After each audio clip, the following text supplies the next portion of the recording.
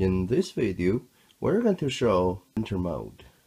So for this cash register, the printer can print a journal or receipt for your customer.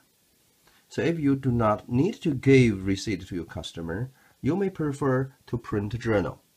So the journal, it is something that whatever you sell, you entered, it will give you keep a short record, like what we're saying today. So department 1, we sell £1.23. Department 2, we have item £2.13 sold. Department 3, we have £5 sold.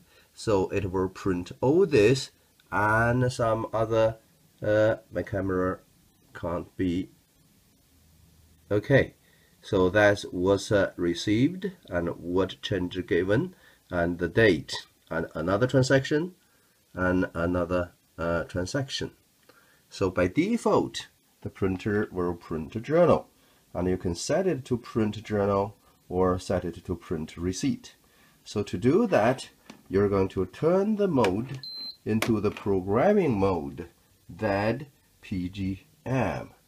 Then on the keyboard, you're going to issue the command to set the printer mode.